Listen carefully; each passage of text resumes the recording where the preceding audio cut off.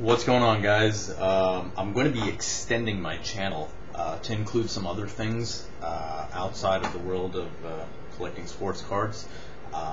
And I'm actually going to start with, I'm going to start with basically doing some reviews of some flicks that I watch, both on DVD and on in the theaters. I used to actually review movies for like the longest time when I was younger. So I'm going to bring that to YouTube, basically. So I went and saw Transformers 2 last night, Friday night. I actually did like the first one.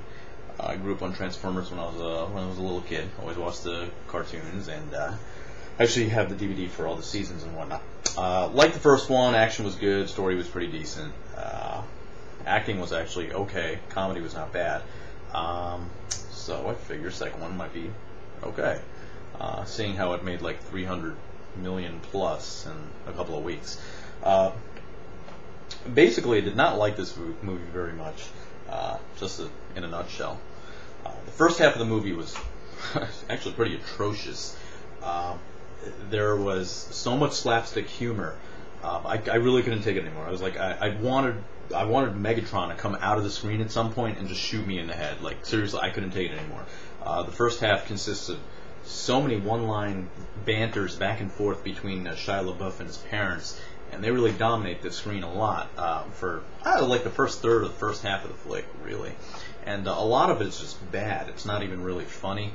Like in the first one, they had their cute moments in the house when he was trying to find, when he was trying to hide Bumblebee and the Autobots around the house and things like that. That was pretty funny stuff. Second one, it was just a lot of it was shock value. We had Shia LaBeouf's, aka Sam Witwicky's mom, basically just throwing out profanity-laced tirades at the at the screen.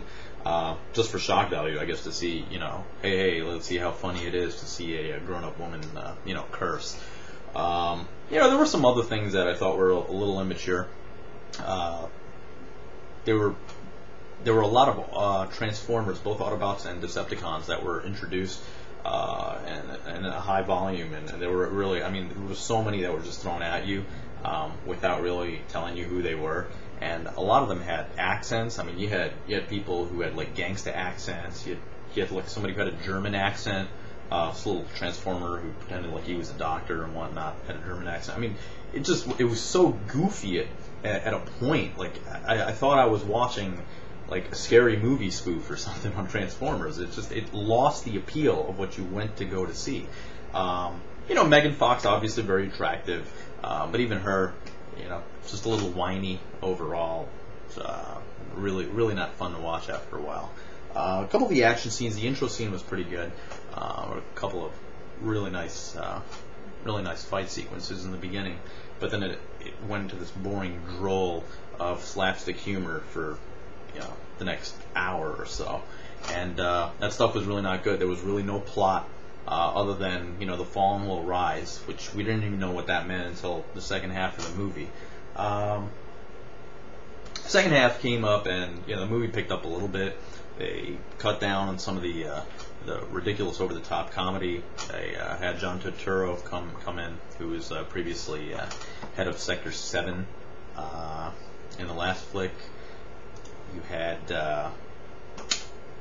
Shia LaBeouf get introduced to his college dorm and find his roommate, who actually was kind of entertaining. He was a little bit stupid in the beginning, but he actually had some of the better lines. He was kind of a funny character, and he played it off pretty well. And Turturro was pretty decent too.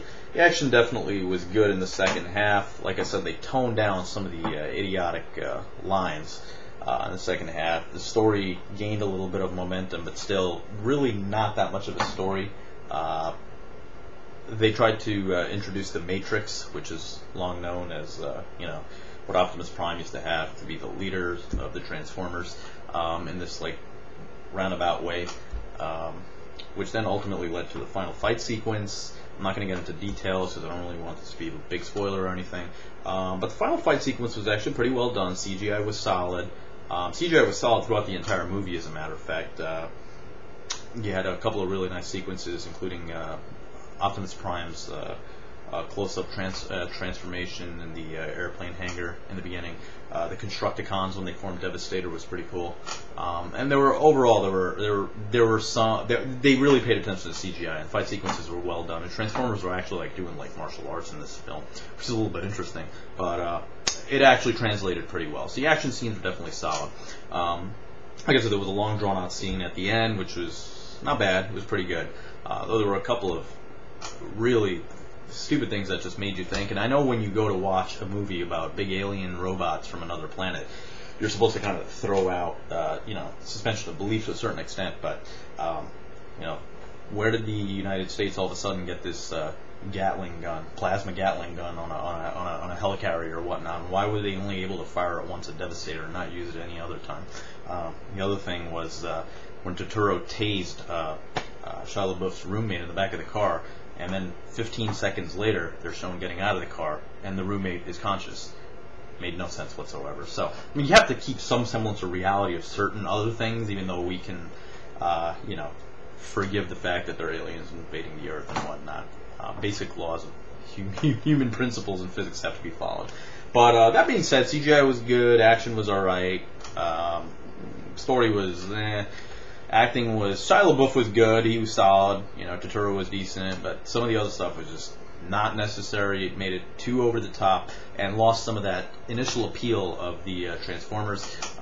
They introduced, for Transformer geeks, they did introduce Soundwave in the movie, and they did use Soundwave's original voice, so that was pretty cool, because he was one of my favorite Decepticons in the animated series. Though Soundwave does take a different form, he's not the actual cassette player that he's was in the cartoon series, even though he did eject Ravage out of him. And of course, Optimus Prime was great. The only Transformer that was really probably not annoying on screen, other than maybe Bumblebee. Overall, the movie was not very good. Out of a scale of 0 to 100, subjectively, I give this about 70 to 75, somewhere within that range. Probably wouldn't watch it again. Even on a DVD, I probably wouldn't even get it on Blu-ray, even though I own the first one. Objectively, I think if you're a younger kid, you're looking for a summer popcorn flick, you just, you're younger, you just don't care about going in and watching a political thriller or whatnot, go for it. You'll probably end up liking it, but for those of you who are a little bit older and want a little bit of sense in your sci-fi movies, definitely this may come across aggravating you. So, objectively, I'll give this probably like in the low 80s, like an 80 if you're a young kid just really going in for a mind-numbing summer flick. Other than that, I'd avoid this. Thank you.